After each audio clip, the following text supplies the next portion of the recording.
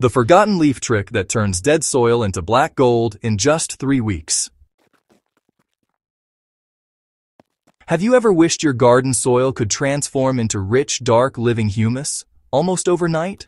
Well, here's a secret that used to be common knowledge among traditional farmers, but somehow got lost with time. It's not composting. It's not fertilizers. It's a forgotten leaf layering trick that can turn even dead, dry ground into black, worm-filled soil in just a few weeks. If your soil feels tired, pale, or lifeless, this ancient layering method might just be the revival it needs. Long before bagged compost and synthetic fertilizers took over, old growers relied on one thing to keep their soil alive: layers of decomposing leaves mixed with natural waste. They discovered that when leaves are layered the right way, with moisture and organic matter, they create a perfect underground factory for microbes, fungi, and earthworms. This isn't just dumping leaves on the soil. It's a careful layering process that mimics how nature builds forest soil. In forests, layers of fallen leaves trap moisture and slowly break down into humus, feeding roots from above and microbes from below. The result is dark, crumbly, fertile soil that never needs synthetic feeding. This same principle can be used right in your garden, and when done correctly, the transformation can be astonishingly fast, in as little as 3 to 6 weeks, depending on the climate. The method relies on 3 main forces working together: carbon from dry leaves, nitrogen from green materials, or waste and moisture. These 3 create the perfect environment for microbial life. Here's the key. Leaves alone don't make rich soil. They need nitrogen to decompose properly. Dry leaves are carbon-rich, but nitrogen-poor. So, if you only spread dry leaves, they'll just sit there and rot slowly. But when you alternate them with thin layers of nitrogen-rich materials, like green weeds, kitchen scraps, or fresh grass clippings, you create balance. This balance wakes up billions of microorganisms that start digesting the layers, heating them up slightly, and breaking them down into humus. The process also attracts earthworms, which dig through the mix and speed up the breakdown even more. Within weeks, you'll notice dark, moist, and earthy-smelling soil forming beneath the layers. So, to get fast results, start by preparing the soil surface. If there's grass or weeds, simply cut them down but don't remove them. They'll act as the first layer of nitrogen. Then begin layering. The first layer should be dry leaves about 2 to 3 inches thick. Crush them slightly to help decomposition. Next, add a layer of green material about 1 inch thick. This can be fresh weeds, vegetable scraps, or grass clippings. Just remember, avoid thick layers of any one material. Thin, alternating layers work best. Once you've built 2 or 3 layers, sprinkle the entire pile with a microbial booster made from natural ingredients. Mix 1 tablespoon of molasses, 1 cup of compost, and 1 liter of water, stir well, and sprinkle it evenly across the layers. This activates the microbes almost instantly. Finish the process with 1 last thin layer of dry leaves to trap moisture and keep the surface from drying out. Then water the entire pile thoroughly until it's damp but not soggy, kind of like a wrung-out sponge. Keep it covered with a light mulch or a piece of old sackcloth to retain moisture and prevent the top from baking in the sun. Within just a few days, heat builds up inside the pile as microbial life really explodes. Bacteria and fungi start digesting the carbon and nitrogen, breaking down the materials into fine particles. Worms soon appear, tunneling through the soft layers and mixing everything naturally. This microbial activity is what turns waste into black gold. If you dig gently after about 3 weeks, you'll already see the transformation beginning. The bottom layers darken, shrink, and crumble into humus.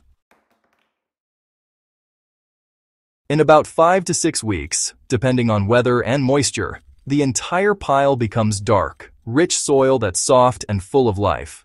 What's even more powerful is that this method improves soil structure, not just fertility. The layered leaves create air pockets that loosen compacted ground, allowing roots to breathe. The humus holds moisture far longer, reducing watering needs, and the billions of microbes generated during decomposition stay active in the soil long after, continuously feeding your plants naturally. Once you've built your first leaf layer and it's decomposed, you can repeat the process directly on top of the same area. Each round builds deeper layers of humus, eventually forming a rich, self-sustaining soil ecosystem.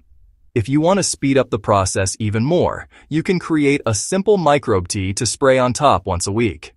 Mix 1 cup of compost, 1 tablespoon of sugar or molasses, and 4 liters of water. Stir it well and let it sit for about 24 hours before applying. This tea multiplies beneficial microbes and helps them penetrate through the layers faster.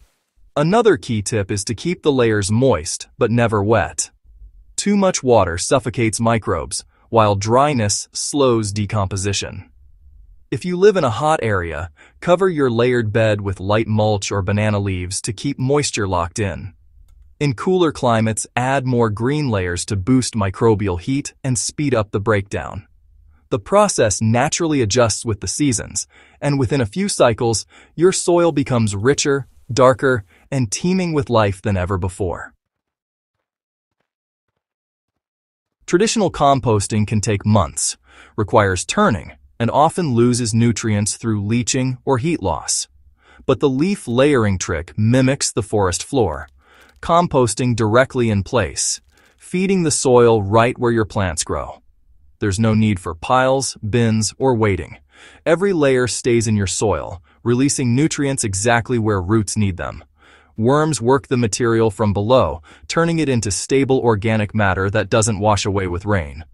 Over time, you'll notice a darker color in your garden beds, a softer texture, and plants that grow faster and stronger with fewer inputs.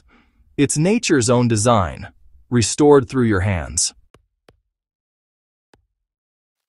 Traditional composting can take months, requires turning, and often loses nutrients through leaching or heat loss. But the leaf layering trick mimics the forest floor, composting directly in place, feeding the soil right where your plants grow. There's no need for piles, bins, or waiting. Every layer stays in your soil, releasing nutrients exactly where roots need them.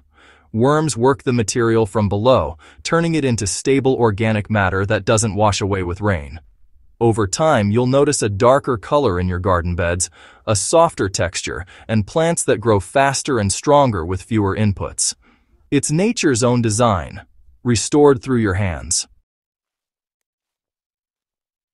After about 6 weeks, once the layers have mostly broken down and the smell is earthy rather than sharp or sour, you can plant directly into the soil.